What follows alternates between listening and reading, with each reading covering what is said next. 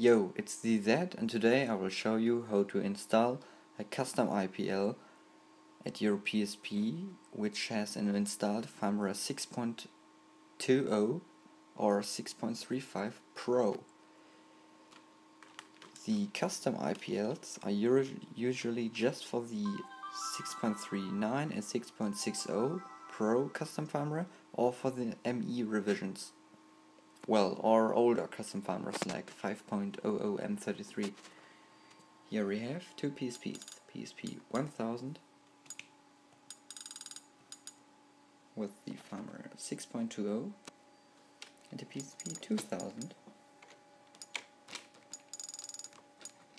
with the firmware 6.20. Next, I'm gonna install the Pro custom firmware. You guys know this: the Pro custom firmware installer, the Pro fast recovery, the launcher, and the permanent patch, which is 6.20 exclusive. And here we have a cIPL flasher, which is usually just for the 6.39 and 6.60 if you're using the Pro custom firmware. But some guy from the Vololo forum did, with a bit help of Neuron, and cIPL flasher for the 6.20 and 6.35 Pro. I guess his name was Rahim-US, so if you want to thank someone, thank him. Let's go install the Pro custom firmware.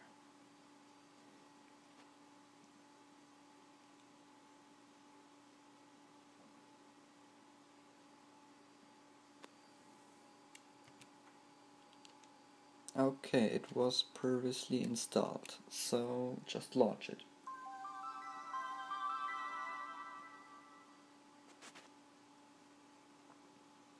Okay, it seems that the PSP 2000 is nearly running out of energy. I need to recharge it, but we'll do that later. 6.20 Pro C, model 02G, PSP 2000, and non-88 version 3 2000, and the 6.20 Pro C at the PSP 1000. Next, I'm gonna show you how long it takes to boot the original firmware. So, shutting down the PSPs, and okay, let's count. 1, 2, 3, 4. 4 seconds for booting the original firmware.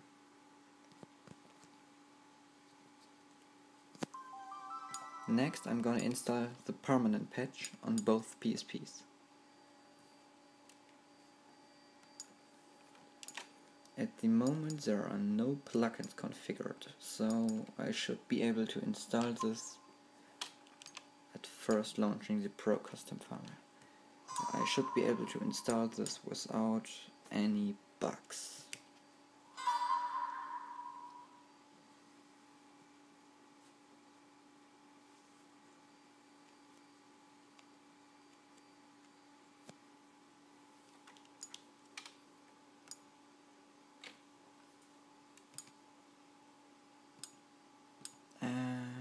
There we go. Installing the permanent patch on both PSPs. The permanent patch can be installed on every PSP which supports the 6.20 custom firmware. You need to launch it, press X, then it's recommended to press X again. If the PSP boots, you can install it like I do it now. I know my PSP does support the permanent patch, so I will press O at the second question, which installs the permanent patch. Other stuff like pressing 2 times the X button is for testing if the permanent patch will support your PSP for preventing breaks. Next, we will shut the PSP down. Same with the 2000. And shutting down. Now we'll count again. 1, 2, 3, 4, 5, 6, 7, around 6 to 7 seconds for booting the launching the 2000, for booting the Pro Custom firmware via the permanent patch. I'm gonna uninstall this now because it's really not necessary to use permanent patches on PSP 1000 or 2000, except it's an 88 version 3. It's just wasting of time and not as good as a cIPL. Uninstall the permanent patch, yes.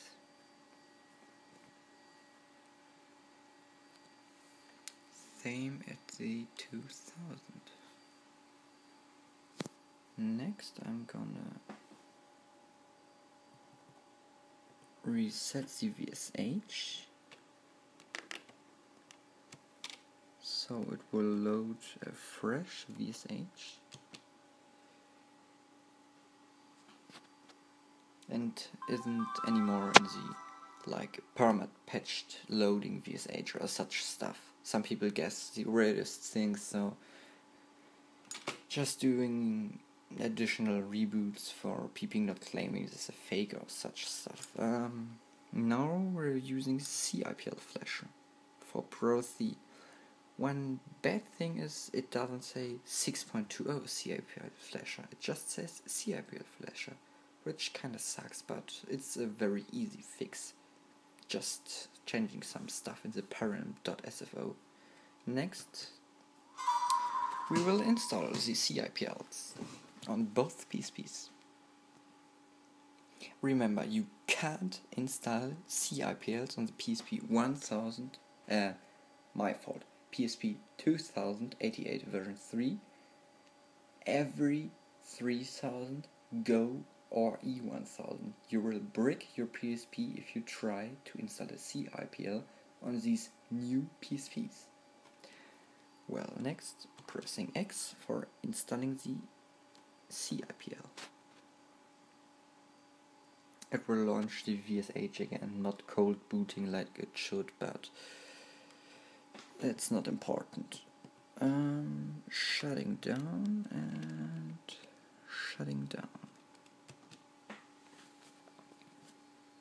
Okay, now we'll count again and go. 1, 2, 3, 4. So the cIPL boots at the same speed like the original firmware, 3 to 4 seconds. But for a nice comparison, I will install, at first I will uninstall the cIPL from the 1000 and I will install the permanent patch on the 1000 for comparing the cIPL to the permanent patch. I will shut the PSP 2000 down, will uninstall the cIPL from the 1000 via pressing O. It should install the 6.20 original firmware's IPL. Okay, Pro Custom firmware is still available. Next, installing the permanent patch.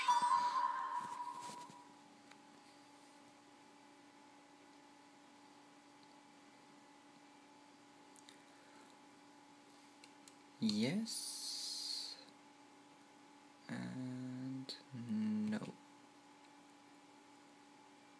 If you're asking, I'm recording this video with my iPhone 4S, so I guess it will be a pain in the heck to upload this video. It will be around 2 or 3 gigabytes, but never mind.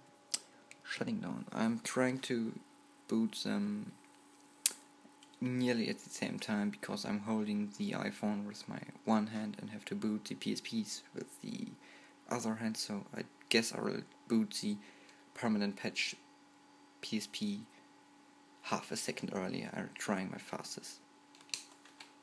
Okay. cIPL permanent patch.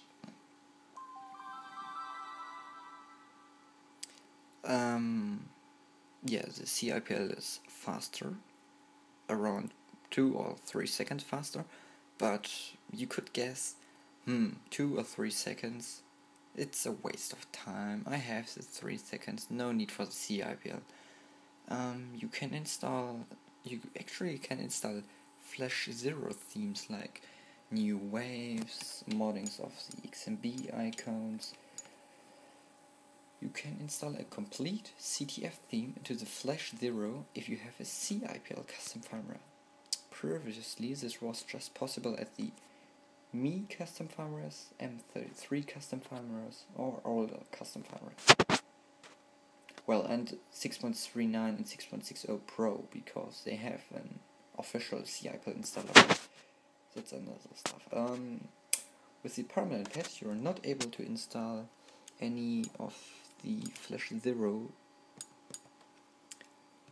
themes because you need to fake sign these PRX files of the themes, like with the VSH main for launching the Pro Custom Firmware. So pretty much the permanent patch.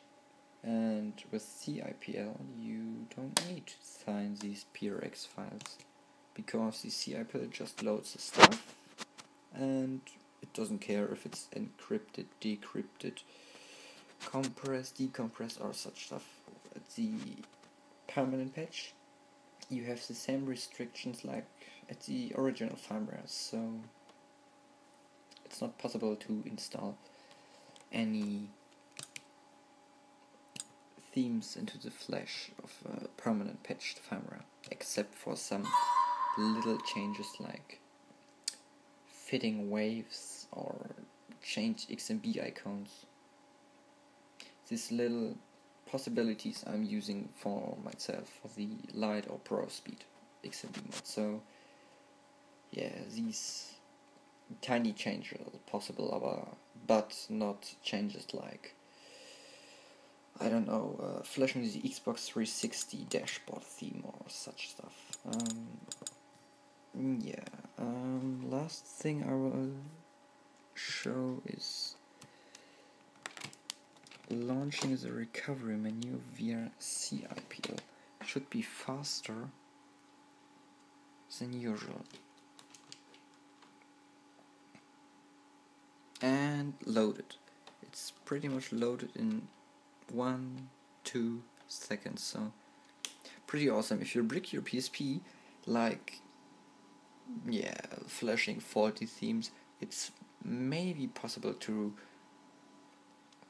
revert this semi-brick with the permanent patch. With the cIPL patch you're nearly 100% safe, except you delete some important stuff like the recovery.prx or like stuff in the KD folder, which is mostly important for booting the PSPs, loading drivers and such stuff.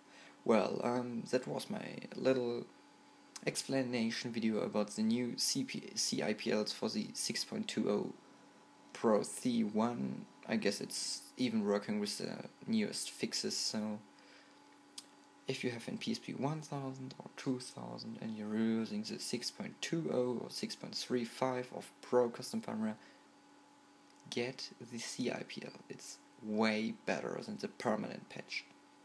Otherwise, use the 6.60 Pro or Mi Custom Firmware or LME, which is mostly recommended by everyone. Permanent patch is, in my opinion, just for some lazy fucks who are too lazy to use the launchers of the firmwares. So have fun with your PSPs, have fun with your nice custom firmwares. Well, that's pretty much everything. Have a nice day. That was me, the Zett.